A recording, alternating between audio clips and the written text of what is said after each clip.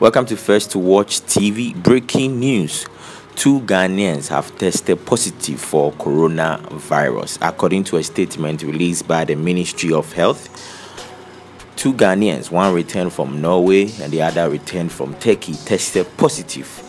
The Ministry of Health is urging all Ghanaians to take good care of themselves, wash your hands very well, cover your mouth when you are sneezing or coughing.